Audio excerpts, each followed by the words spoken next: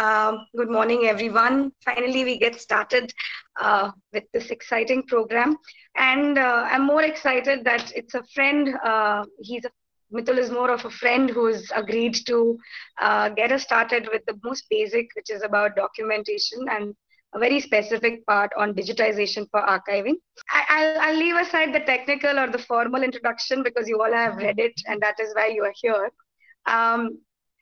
Mitul is a friend, and we met in Ahmedabad because that's you must have understood that's where I'm from. And what we connected most on was while we were setting up Sept Archives with Sept University. Mitul and team were actually setting up similar processes at the Navjeevan Press. So if you don't know of what Navjeevan Press does, it's sort of a makeover than a very old traditional press. And that is where we really connected because we had similarities in work. They were also digitizing. We were also documenting and digitizing for an archive. So we started looking for these similar threads. And since then, we have had more to talk than just catch up over chai or chats. Mitul's background is architecture, and he's also a very accomplished photographer. So I don't think I even remember that he's done architecture. We know him for his photography, and yeah, he's presented his work at many forums, and he's been awarded for his work at international and national platforms. And what is interesting is again our path cross because Mitul also stepped into the idea or into the initiative of curation, and that too for a city like Ahmedabad. So I'm sure it meant many different things compared to the way we see curating at Curating for Culture. So yeah, we've come a long way, and that's why he was the first person who came to my mind when I said, okay, we need to do an exercise on digitization and documentation, especially given the current situations. How do you work with your archival material and how will you reproduce it within your household limits? And Mitul happily agreed. So thank you, Mitul, for accepting the invitation, planning it out so diligently for us. The plan of the day is very clear, so I don't want to repeat it. But yeah, we have introductions to presentation with Mitul and certain subjects. In the first half, he has a very quick short exercise for us. And in the second half, he becomes more specific in terms of how do we post-produce, how do we respond to, as I said, the current scenarios of lockdown and limited resources. And there we might do a more detailed exercise, come back and discuss the same. So that's it from my end. Mitul, over to you.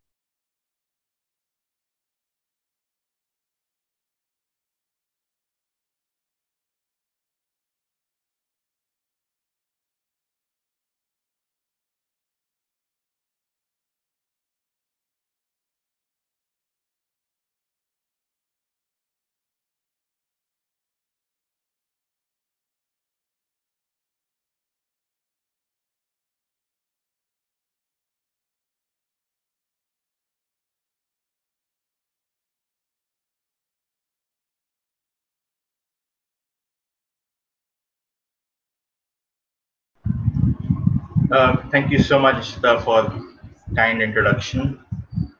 Am I audible to everyone? Yes. Okay. Good morning, everyone. I hope 10 o'clock on a Saturday morning hasn't been a difficulty to join. Okay, so what we will do is I'll open up the presentation that we've made, and we'll start with introducing what digitization is formally. For again, there's no one definition for digitization.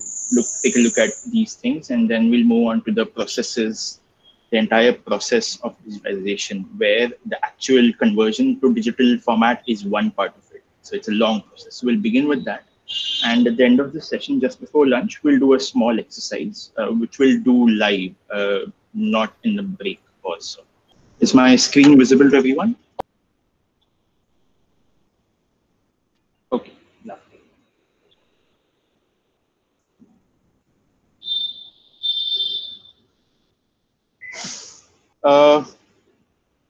So I think after everyone listening to each other's projects, we've sort of now come to realize why what I meant when I said digitization and processes of digitization are very, very customized for each of our projects. And that's not limiting to the projects that we are talking about. Each institution, when they have to digitize, when they have to archive, they have set up, the process is very flexible and customized to what materials they have, what repository they have, what is the end usage of that material. So I think I found a very interesting quote to begin the presentation, where what Richard brings to our attention is, with the pace at which the world is moving, with the digital acceptance that we've begun with, these artifacts, these objects are getting lost in the process. So, I mean, to put it in the simplest manner, it is a transfer of the analog material to a digital format in electronic media. And this is to put it in the simplest form. But when it comes to analog material, there's a vast range of materials that we are talking about. In just this presentation, we saw things ranging from textiles when it comes to niharikas, grandfather-in-law's kurtas. We saw large format architectural drawings. We saw this furniture, this jewelry. So each of these materials in itself has different processes, the way we take them forward, the way we digitize them into the digital format. And then by born digital materials, what it means here is Deepti's work, which you mentioned, Deepti, is entirely in the digital format, because we shot them digital. So the process, other than the actual digitization, is more or less very similar to what we do with. So when we convert a digital and the analog into a digital, we have a repository, which we need to structure, which we need to find a naming mechanism for, which we need to add keywords, metadata. So all of this process remains very similar to material that is born digital. Right? So once the material is digitized, we are basically on the same platform when it comes to our digital repository. So to expand a little bit more on this and expanding the definition of the conversion to digital material, I think when we go to the process, a large part of the narratives that we want to talk about, the material, the description of the materials that we want to talk about, is a part of the process that we begin while we are digitizing our repository, digitizing the objects. For example, once you digitize it, there is something called metadata and keywording, where you can add on descriptions about the object that we have, which is not necessarily visible in the object, but which remains in the background file format. So this becomes very helpful when we have the digital format, especially when it's a larger archive. How do you go back to a particular drawing, say? How do you go back to a particular photograph that you want to look about? For example, one of the large projects that we've done was we digitized the photographic archive of someone based in Ahmedabad, which had some 40,000 odd objects in the form of negatives, in the form of transparencies. So once the object is digitized, if I want to know more about the photograph, this mechanism helps and is really efficient when it comes to adding narrative, adding description. It could be description of the material, it could be description of the period, the place, the location, all of it.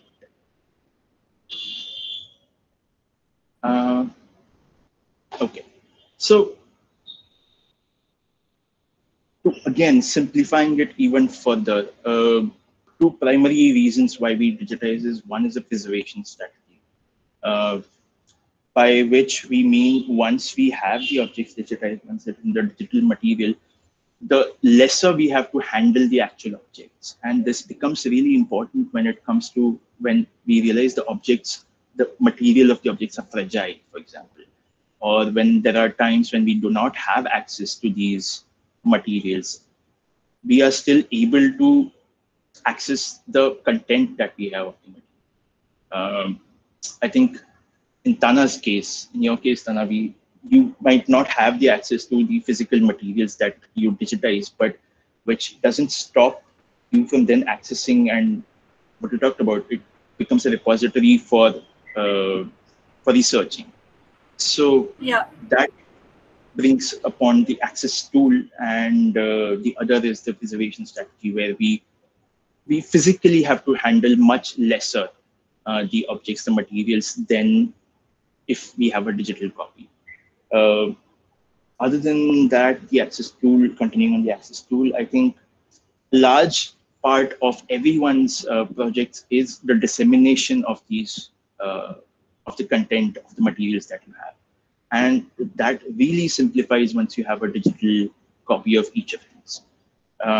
I believe that digitization is the base, and after which whoever wants to disseminate it in any format takes it further from there. So if, say, for example, some people want to make a digital a blog or an Instagram account of these things, once you have the base ready, you can move into that direction.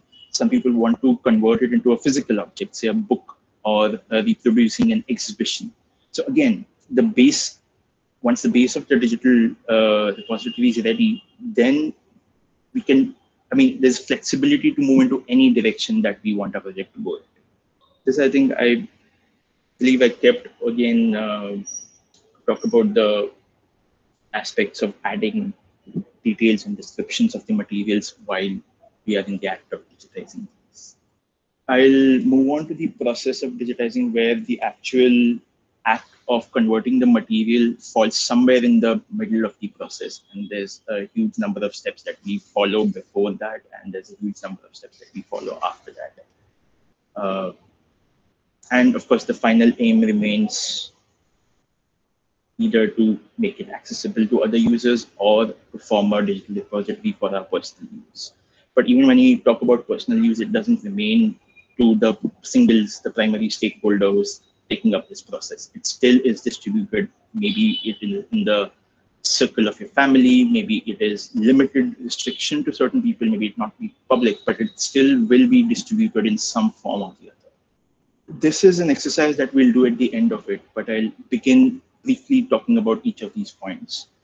And the reason I had asked, I had requested you to think about why is it important, how does digitization, how is it relevant to your projects, is that's where we begin the process with identifying and selecting artifacts. So the simplest way, which can also be really exhausting, is once we have identified the materials, we digitize everything. But the difficulty with that is digitization, if you want to do it in a structured, formal way, is a very long process. And when we are getting it done commercially, it can be really exhausting in terms of our finances.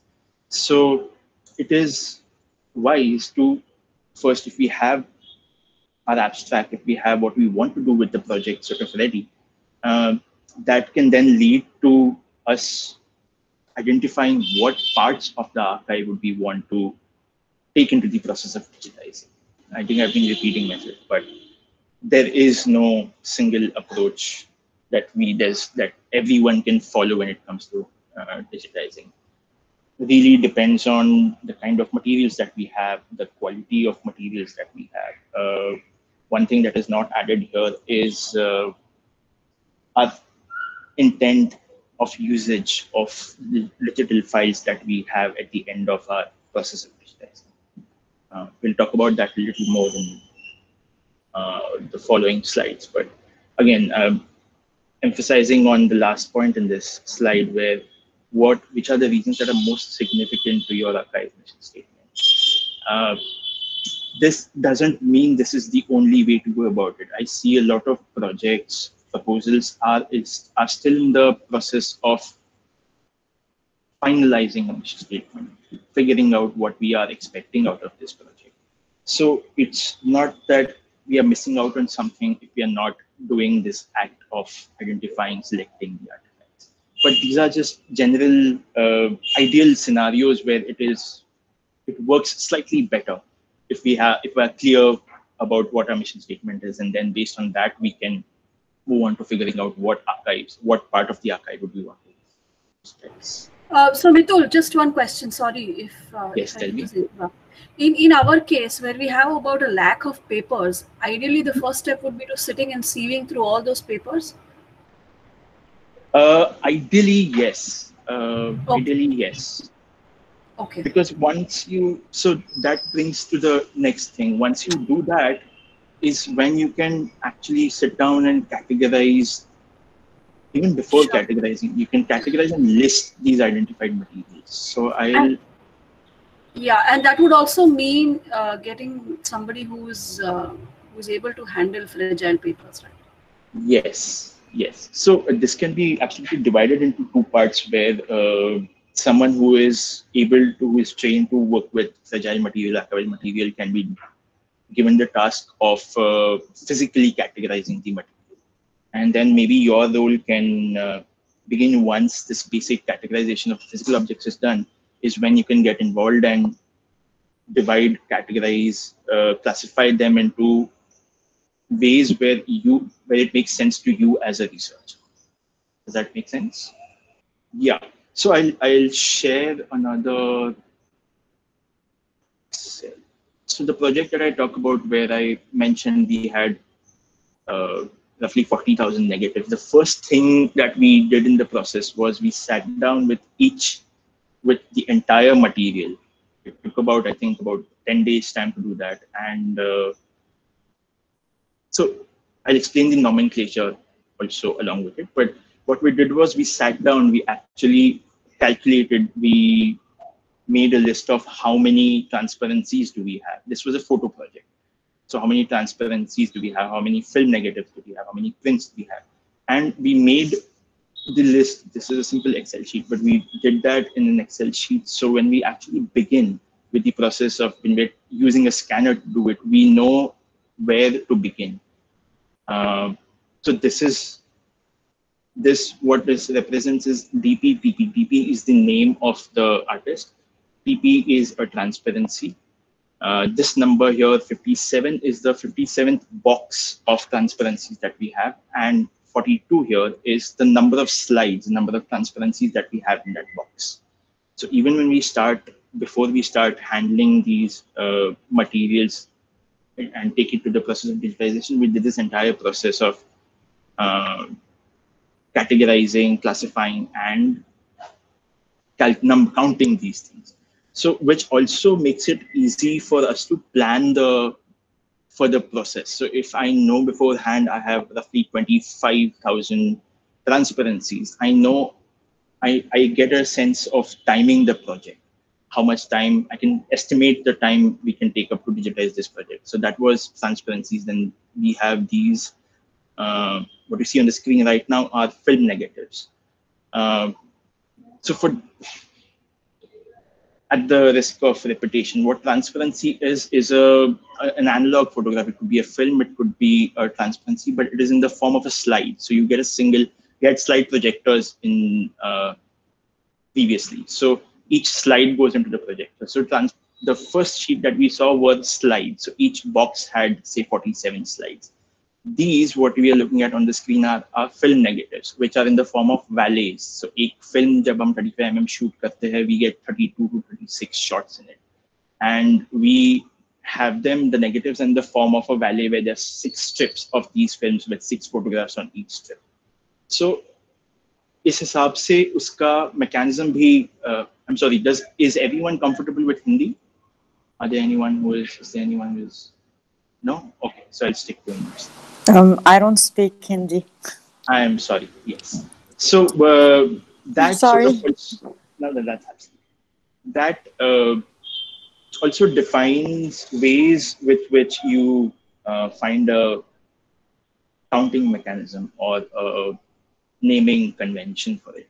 So because these film negatives valleys would roughly each have about 32, 36, we didn't see it necessary to count the actual number of images in these film negatives. So what we've done here is we've just counted the number of film negatives that we have, and we had roughly 378 film negatives, which then gives us a ballpark figure of how many actual images did we have in the in the repository. So 378 into, if I were to multiply it by say 30 images on an average per film, we get the number of film negatives that we have to do. Mitul, sorry, yes. I just wanted to ask you, do you want to take questions at the end, or should we just ask you as we, as we come across and as we have questions? So what I would suggest is maybe type your questions in the chat box, Okay. and we can take a break after a couple of slides and we'll address this. So this was also really helpful because the process of digitizing a slide on a scanner, I'm talking about one mechanism, just a flatbed scanner, but the process of digitizing a slide on a scanner and digitizing a film negative on a scanner is very different. So that again gives me a sense to plan the project as to with what material do I begin digitizing and what material I can take after. This was the third material that we had, which were 120 film negatives. These are those square format film negatives that were there before we had the 35 negatives. And then I think the last bit was the prints that we had. So most of these steps are sequential, but there are times when you have to do these consecutively, simultaneously at the same time. For like you mentioned, Tana, your repository might have about 1 lakh things, so it wouldn't be wise to wait to collect and count and categorize all of those first. Maybe you could do steps of say 20,000 things first, or you can do that at your own means. Yeah. Right. So, but just a basic sense of what kind of materials we have would be a good sense to begin when we are talking about creating a naming convention for it. Naming Yeah. So convention. sorry, Mitul, since we are at it, and I'm just take like 30 seconds. I just wanted to tell you that when it comes to historical documents, right? And when we have a statesman writing to like at any given time 100 odd people, and different kinds of letters, right? Addressed to so many people, and then categorizing, and then of course there's personal correspondence at one hand, So when everything is mixed like that, and to that extent where everything is intermeshed, it's it to for me to even think about how am I going to give codes is becoming phenomenally difficult. Right. So that is why I was asking if there is a software which can, a history-based software where if you can think of any historical archive software which can help in sorting this sort of a problem out. That was just what I wanted to ask. Right. Okay, I have your question in mind, and I'll come back to it a couple of slides after. Yeah. So when we talk about creating a naming convention, we are, along with a naming convention for the objects, we also are talking about the other material information, descriptive material that we have along with it. Now, why this is important to do before we start the act of digitization is, as I mentioned earlier, once I have the digitized files, I am looking at a photograph, or I am looking at, say, a page in the book that I have digitized. And if I want to go back to that actual page based on the digital file that I have, how is that? How can I ease that process? So, which is why we start formulating a naming convention and adding as much metadata as we have beforehand of the objects to the physical objects. Again, I'm going to show you another example. Again, this was a photo project. It's a slightly different photo project, but this is an archive of a photographer's work specific to the city of Banaras. This person has been documenting Banaras for about 20 plus years, and this is again just the analog work that we digitized.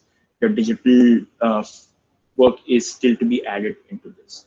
So here what we followed was, again, a valet is something that has its strips of films which are rolled basically in the form of a film strip. Um, so here a very similar process that we did. If you see the area where I'm moving my mouse on, BD again is the name of the artist. FN is a film negative. PP we saw earlier was a transparency. And because in this case, we had categorized his entire analog work into different subjects, so we knew that this entire work is just Banaras. There'd be another set of analog objects that were Ahmedabad. There was another set that was, say, Pushkar. So we were able to do that beforehand when we categorized the actual. So that became a part of the naming convention, that BNRS represents what Banaras is. And we move on to 006, which is the sixth valet that we digitized, and then moves on to the file number. So this is number 1. This, for example, is number 6. So even when I'm looking at the valet, if I have to go back to this, I have to pull out the valet, which is number 6, and I know the 8th image sequentially is what I want when I'm looking at, when I want to go back to this particular digital image. So that becomes the naming convention. And then there are other metadata we'll come back to. But along with figuring this naming convention, what we also did was we did add sticker sheets or papers where we had these names written on and which were embedded, which were added to the physical valet. So I have digitized these, but how do I know which valet is number 6? So when we are categorizing the physical objects, we also added these naming conventions to these physical objects. Now in this case, this was a photo project, but in a lot of your projects, it might not be limited to photographs. There are prints that you might have. There are textiles that we saw people have. There are furniture, and a lot of you also have objects that are functional in nature. So maybe in those cases, this diligent naming convention and adding of the naming convention might not be possible.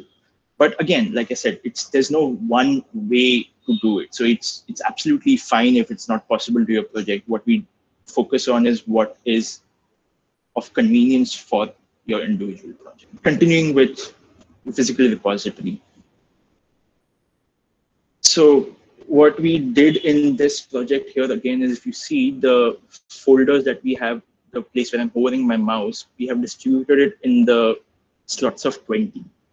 So valet 1 to 19 is what we did was we gathered all those valets and they are stored in one box, which has 1 to 20 valets, because we have how many? We have about 320 valets. So out of the 320 number of valets, if I want to go to 6th, what made it easier was to actually also segregate these physical objects into physical spaces, into different boxes.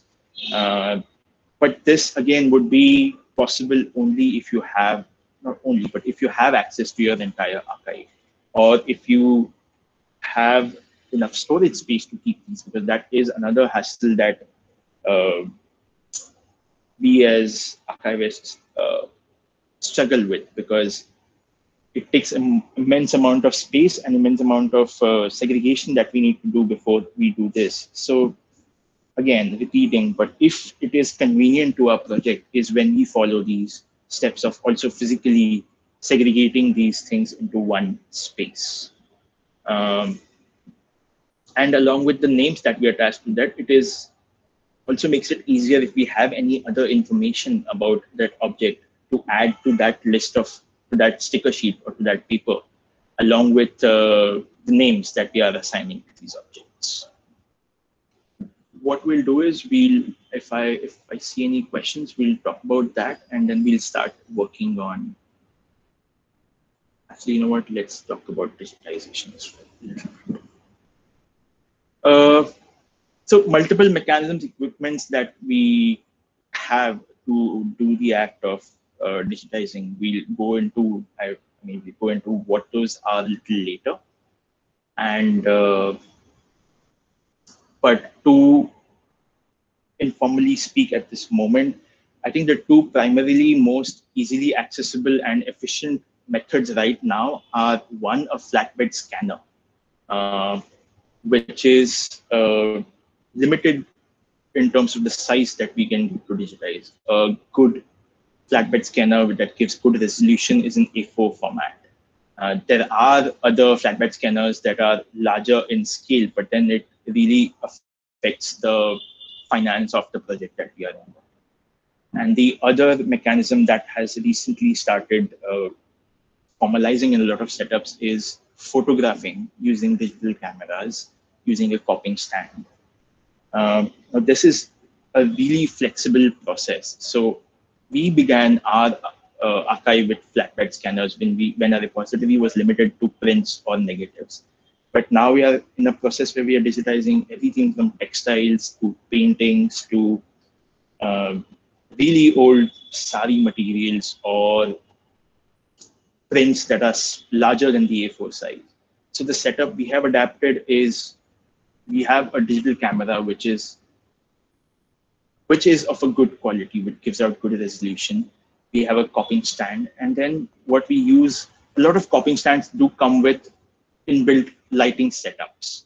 But what we instead use is studio lights that we can use to customize it to the material that we have. A lot of times there are, say if you're digitizing a painting, it is not possible for us to take it out from the glass. So we have to take care of the reflection that it doesn't show up in the digital file. So there, movement of these studio lights becomes really helpful when you're digitizing.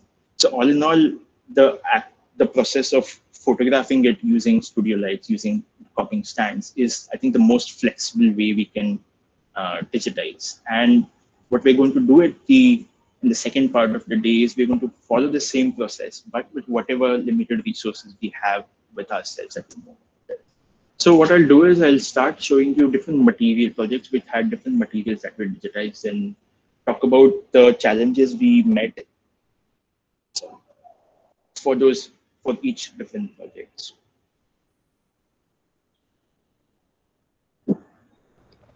So Mitul, over here, just because these questions have come and the answers are very short, can I just pitch in two quick things? Sure. So Niharika, yes, there are standards and codes. So there's something called Dublin Core, and there are many of these versions. This is what we sort of will work with in the next workshop. So where we do information cataloging with Sneha, because they work with a more institutional archive. But of course, when we meet in the coming week, I'll sort of introduce these frameworks just for you to know. So that's A. And Avni, no, the flatbed scanners don't heat up, but your question is really about the fragility of paper. So sometimes it's really about the paper that the condition of the paper that will sort of decide what your first question is more appropriate. So it's not the device which is damaging, or I mean, that's not the concern, but more to say, can this paper be put inside the scanner or not? Okay. So that is your question over there, self-answering. So looking at the paper quality, you would decide if you can put it inside any form of a scanner, or would you take a camera? Okay. So, and then beyond that, yes, I mean, usually we don't go with scanners, or I don't even know scanners which right now come with heating issues or anything like that. Okay. Yeah. To add to that, there are scanners available where you have to feed the document into it. But those are, I mean, I would strictly not recommend those scanners because those are automated processes. You don't have control over what is, once you feed this document inside it, you have no control over how it is handled. So even in terms of using scanners instead of digital cameras, a flatbed scanner is the safest way to do it. Okay. And then, of course, we can take up the digitizing using the digital camera. So Mitul, there's Priyanjali's question, which she's repeated it because I think it got lost in the thread. She's asking about storage and preservation of old materials, especially photographs and negatives. Correct. So there are, now this again depends on the expanse of your archive. There are if it's a large archive, and I think Ishita here, you would be able to answer this better when it comes to storage and dehumidifying of what you had done in this at the SEPT archives. Do you want Yeah. to introduce that a little bit? So, Priyanjali, basically, one is yes, when you look at the most formal traditional archives, there are standards in terms of the kind of archival grade boxes that, so you start without a case to know. So there are these boxes and folders that you basically get. These are readily available. So there are vendors. I mean, they were not there earlier, so we used to import it, but now within the country there are vendors who are giving us archival grade boxes. And then there's a second layer of protection. So for papers or documents, for example, you would use thinner archival grade sheets as separators. Similarly, for negatives and photographs, you do get a certain kind of archival grade plastic, because the difference over here is because of readability of material. So with photographs, there is this need, or this even with the negatives, to be able to pick it up and see across the light, which you would be able to relate with. So which is why these plastic sleeves, just very similar to how we have seen our photo albums, but the plastic is actually archival grade, so that it doesn't stick to your photographs or to your negatives. That sort of becomes a protective layer. And then so what had happens is you can put many of them inside the box or the folder that you get.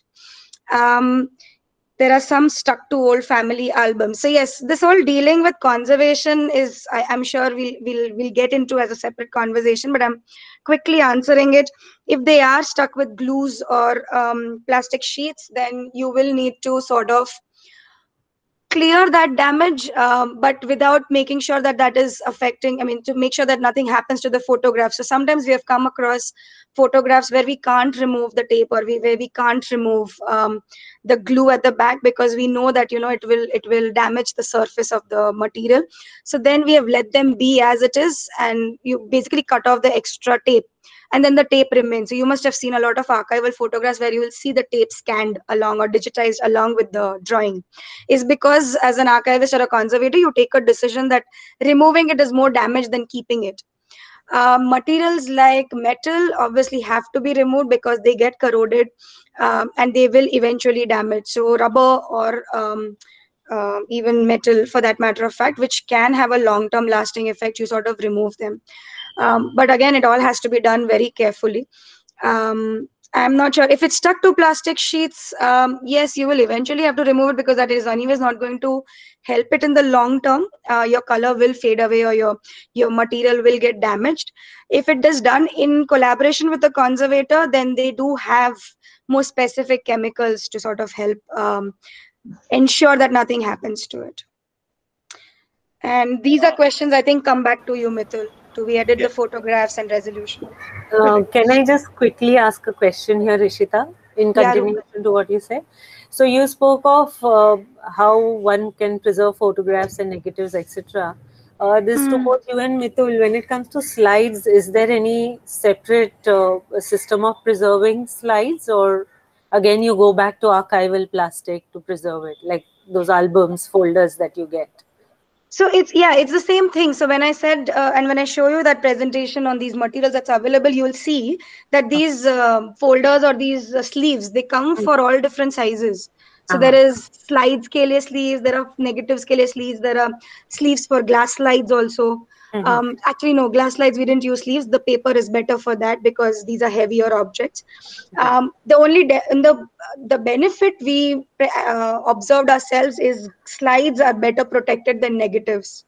So when slides came in boxes, we decided to keep them as it is rather than move them into the sleeves, because there was a set order that the author or the photographer had worked with, or even the artist.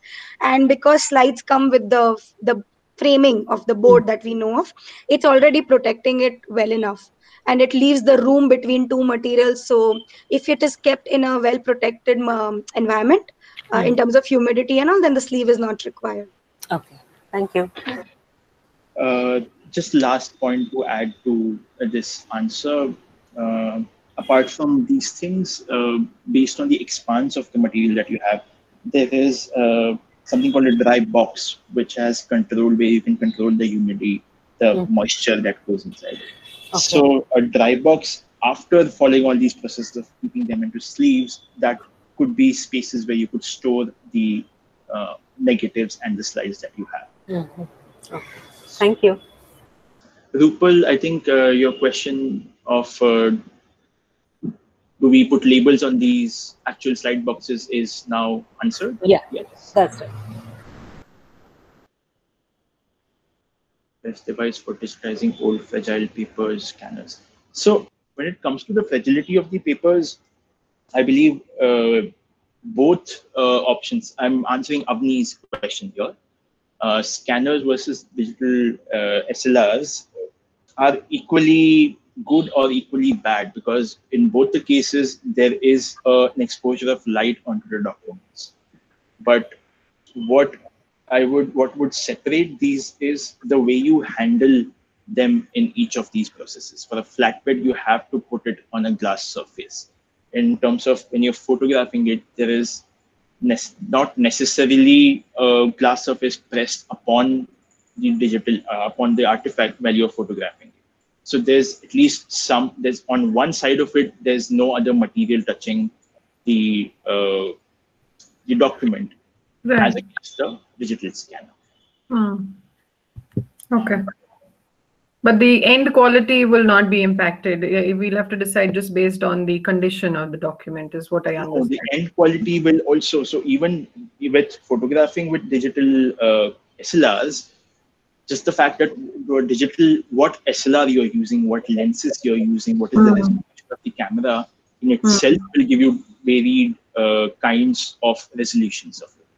Hmm. So there's no one format of judging what will give a better resolution. Even in terms of scanners, there are scanners that give varied kinds of resolutions. There are some expensive ones that give you a really high resolution. But again, before we get into that, what is important to answer is what is the end use of that document. Hmm. Planning to print them in the size of a billboard, in that case, really high resolution scans are important. And we can then invest in terms of our time and money into getting into that mechanism.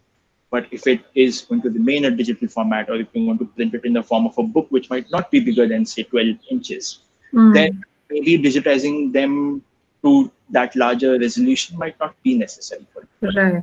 Okay. So, Mitul, one last point, and maybe you can correct me also, but I think even this whole decision between whether scan or photograph is also quite important, right? Because in an archive, we've seen that you use both methods as well. So, I'm referring to, for example, drawings which need to be seen at a certain scale, which need to be seen for the quality that you get, which is better at scanned, right? Mhm. Versus when you're looking at an object or an exhibition material, when Mhm. you, even if you don't get the exact elevation of it or a 3D form of it is much better to look at, you choose Mhm. photography. So Mhm. isn't that also there when you understand your content basically? Absolutely, absolutely. In fact, that reminds me of another point where the speed at which we get to digitize this is also a factor you keep in mind while you are choosing a mechanism. Hmm. Uh, a scanner will take a relatively larger time for the same resolution compared to a photograph, uh, compared to a camera that we use for digitization. Uh, in both the scanner and the camera, there are ways to control. So a scanner will be able to give you a resolution starting from 300 dpi. We talk about what these terms are, to 6400 dpi. So, for example, this photograph that you see on the screen, it's a 3-inch by 4-inch photograph. But the way I have digitized this, and I believe I have also resized this. So the original photograph, I've digitized it at such a scale that if I want to make a print of this as big as 4 feet, I can do that. Because I've chosen the resolution of the on which I want to scan it at that level. Now, the higher the resolution you take, the larger time it takes to scan. So these are the multiple such things that you need to keep in mind before choosing a mechanism of digitizing. Do we edit the photographs while digitizing or keep original colors? So maybe editing is something that is a part of the process, but again, as we talked about earlier, that's a call. I mean, for me personally, whatever object is that I'm digitizing, I would like to have the original as is without any editing, a copy of that with me. And if at all I decide to edit or make any changes at my end on my risk, I would make another copy of it, a digital copy of it, so that we always know. For example, just this photograph.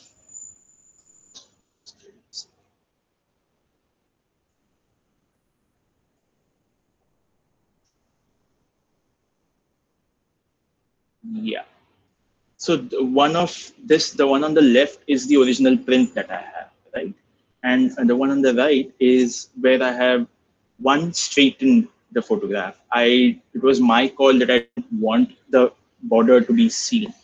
So again, depending on your usage, if you're using it, say in an exhibition, in an art exhibition, I would want people to see what border did this have, the quality of the image. But as against, if I want to use it as a book, as an illustration, I don't need the viewers to see what size the photograph was or what format the photograph was. So that's a call that needs to be taken as and when the time comes. So, Aarti, your question of a non-object-based materials like AutoCAD drawings. Here, I mean, it's a really interesting question to bring in at this time, because when we were talking about keeping in mind technology in the future, yes, AutoCAD might be present, say, 20 years down the line, but what file systems do we follow to save our files is important. And when it comes to digitizing an object, what we recommend is to keep them in high resolution TIFF files, the originals.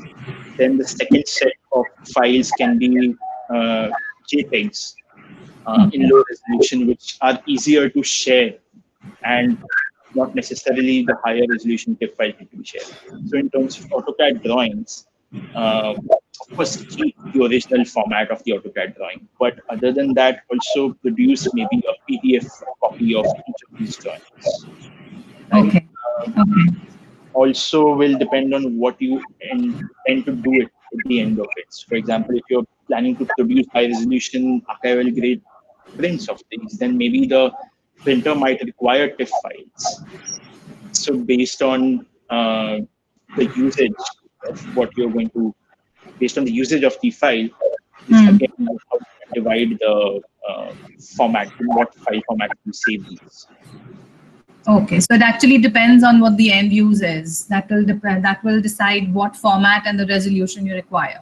The end uses, and keeping in mind also the technological obsolescence. So, for example, if there are certain files in CorelDRAW, we see the usage of CorelDRAW is very fast increasing, and there's a chance 5 years down the line we might not have the software. So what do you do with the CDR files? So to keep that in mind, something like a PDF, we can predict it might not go away as soon as, say, CorelDRAW. So also to keep in mind the technological obsolescence, we decide the format in which we store and back up these files. Okay. All right. Thanks. So two other inputs I have on this. Interestingly, AutoCAD is sort of coming back with this whole idea of opening up archives, which is quite interesting because when we started in 2013, this wasn't really something that was heard of. But now Autodesk is offering you a service of opening the old files. So unlike the cassettes or the tapes, which will always have to be digitized by a showroom.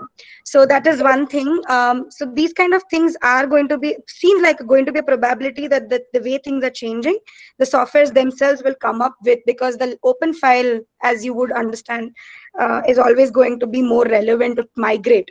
Rather than have a reproduction. And the second thing is, while you might decide on the basis of the content and the output, especially with the collection of your size, it will be a bit of a nightmare if you say these many files will be TIFF, these many files will be PDF, these many files will be JPEG. So you will have to work with the basic denominator. So even out of 300 files, if 100 files would be used for exhibition, then ideal to take that method up for all 300 files, which is work with TIFF and then create a PDF A and then create your reproductions out of it. Okay. We'll also come back to this at the end of the process, we're talking about backups, storing backups of these files. But one non-negotiable, I think, is keeping at least a couple of backups of the original format that you have. Absolutely. Yeah. And then maybe in the second or third backup, we might not need to keep all these file formats because we can always reproduce the JPEGs from a high resolution TIFF. Right? Okay, thanks. Welcome. Are there any other questions? Until we move on to... Yeah, so Vishwesh also had a question, what resolution and format do we scan the images at? Again, that is really one material dependent to end user dependent. If I were to give you an example, a negative, the size of a 35 mm I would have is 1.5 inches by 1 inches. And say a print of 8 by 12, if I digitize the print of 8 by 12 at 300 dpi, I can reproduce the print in the print, reproduce a newer inkjet print at the same size, 8 by 12, with the 300 resolution. But if I am scanning the negative also at 300 dpi resolution, I can only reproduce it of that scale, of that size. So for a film of that small size, I would rather digitize it at a 3200 dpi, where I'll be able to 3200 by 300, where I'll be able to get at least a 10 by 8 good quality, where it is not the pixel, it's not pixelating. I'll get that amount of file size, which I can easily reproduce in the print format of that scale. So I'll go to certain projects that I'll show where we'll talk about this question.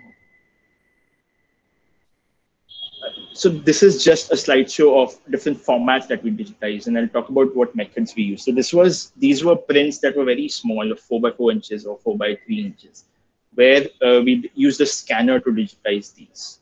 There was no urgency there was no timeline to get these. So the factor of scanner will take more time was not something that we were troubled with.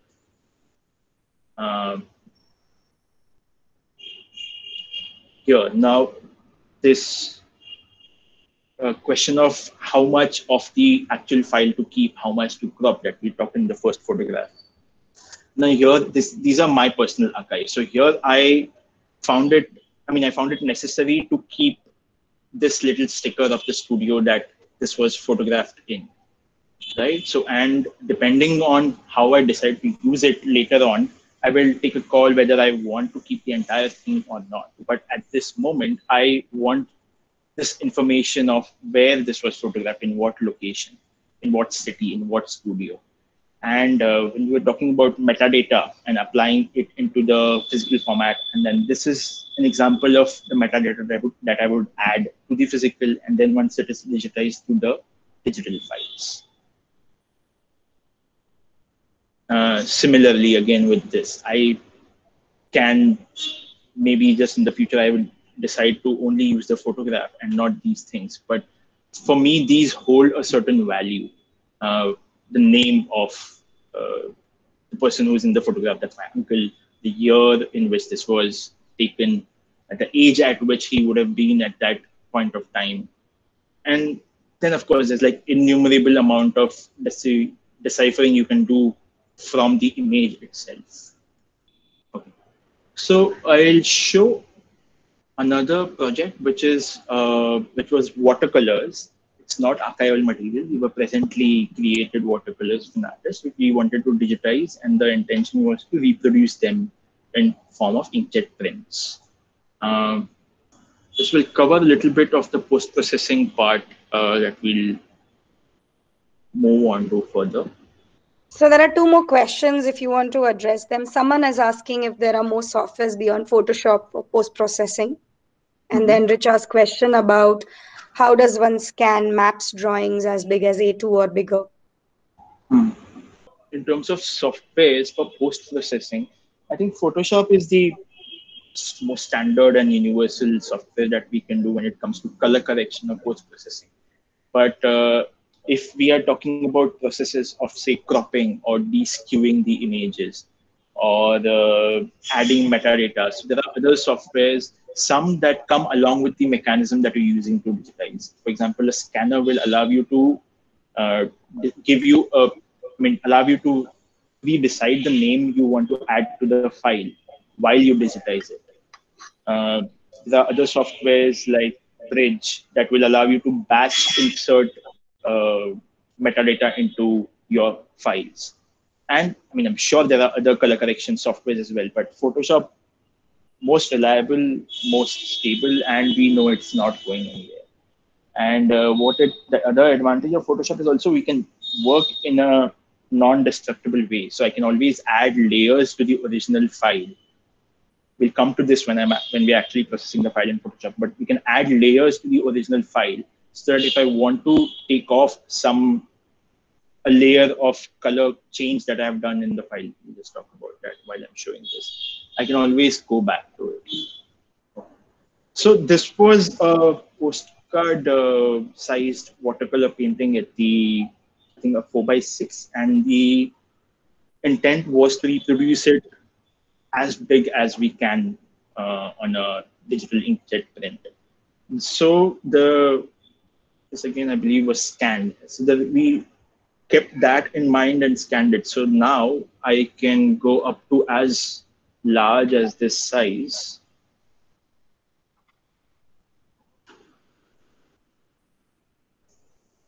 Here, if you see, I have this file at the size of 8x11, but at a 450 resolution.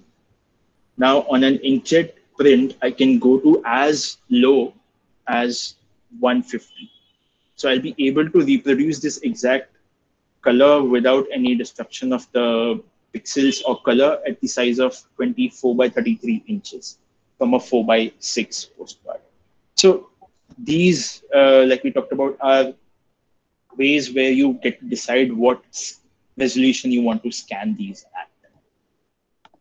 Right, and going to the process. So this is what the original scan file was. And then we had to work upon each individual areas to actually match the colors that we see on the postcard on the digital screen. So after all of that work, this is what we came to. This is the closest to the color reproduction of the actual painting onto the digital file. And the layers that I mentioned earlier. Again, in this case, another added element that was there was reproducing these on an inkjet archival paper. So when we were trying to print this, each paper has its own inherent quality. On, say, a luster gloss paper, the colors will appear darker than what you see on the screen. So we had to take that into mind while we were processing it. So some of these group layers that you see on the right are done specifically to get the colors right on the print after we get the color right on the screen. So here, if you, when I'm toggling this group on and off, I believe you will see a big change in the blue that's in the photograph. Is that visible? So colors like blue, red are also relatively more difficult and troublesome when it comes to digitizing, because they're the two ends of the spectrum, the warm and the cold spectrum.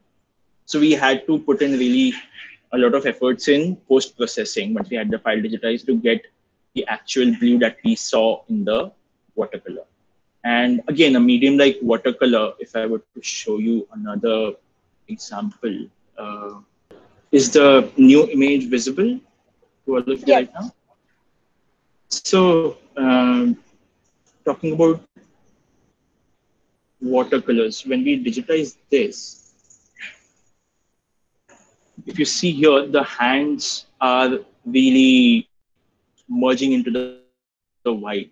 So the quality of watercolors is that the transparency is something that is you really have to take care of when you're digitizing it. So the original had this where the hands are really there's no defining line of the hands in the image. So this we had to really work upon to get the outline line where the image, where the drawing ends and the white begins. So again, different mediums will pose different challenges for digitizing your objects. And I think we can put a pause on the presentation at this moment. We'll go to other projects that I want to show. And we can take up the exercise now. Ishita, does that sound okay? Yeah, I think giving everybody 10 minutes to think about that exercise and then a lunch break sounds like a good plan. So that when we come back, we can maybe go on to the production and the exercise which you had in mind, the main exercise. Yeah. Correct. So a quick exercise here. Sorry. Yeah, please go ahead.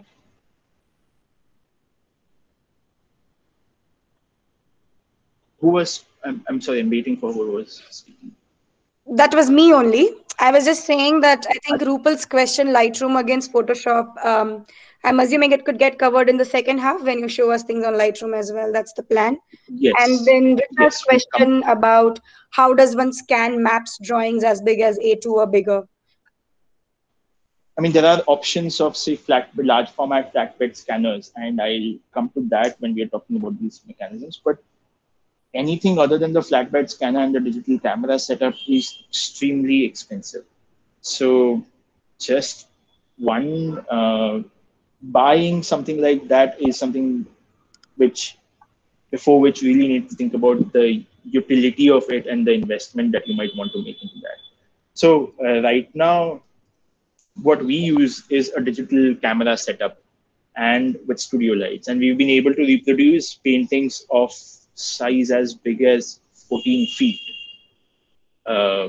And there are ways to do that based on, again, the resolution that you might need. But if it was a 14 feet painting, and if I wanted to reproduce it on a 1:1 scale, the method is you photograph it in pieces, and then you complete the collage into the post-processing software. I'll show you an example of that once we come back after the exercise and after lunch, of where we needed to reproduce the fine pencil work on a larger scale and how we went about doing that.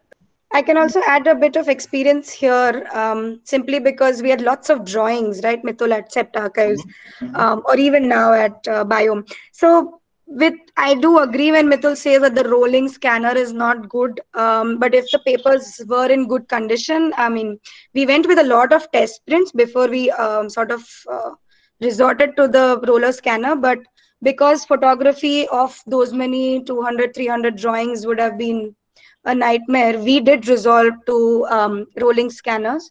Of course, we didn't invest into it, so what he's saying is right. We had outsourced it. We had somebody come in and set up the system, and sort of they were equally responsible or trained to work with archival grade material and stuff like that. But we never put in paper which was damaged. So if there was any tear, if there was any worry in terms or any smudging possible, those we never put in under roller scanner. So those for one-off specific papers, let's say 10 out of those 300, we would resort to photography or a more less destructive method or less scary method, and rest of it went into a roller scanner. So that's because the size is such, that's why. Yes. So a quick mental exercise is based on what we have talked about and learned up until now. I would suggest you to think about general naming conventions. One, categorization of the objects that you have or that you plan to have, and formulate a naming convention for each of these categories.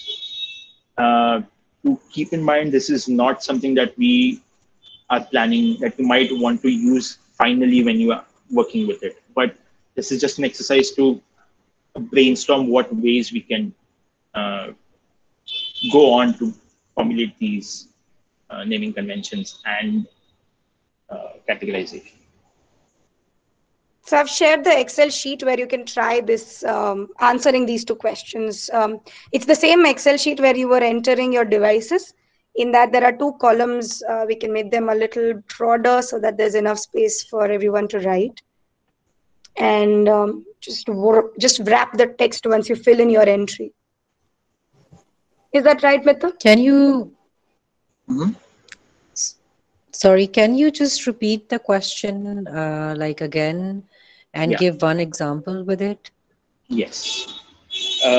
So the question I was posing is, I would like you to one form categories of the repository that you have, and based on the categories, formulate a naming convention for say files in that category. For example, in your case, I know you have certain pieces of furniture and certain pieces of jewelry. So these automatically become two categories. You can further decide to categorize your furniture based on its functionality, or to categorize your jewelry based on the material. And then form a naming convention, which we looked at in the beginning, where the two conventions that I showed, where we were categorizing the DP file, the negatives in the DP/PP file format, and the Lightroom catalog that I showed. For ease of access, for easy retrieval connection between the digital and the physical file. So keeping in mind these things, a couple of naming conventions if you can come up with at the end of this. Does that answer your question?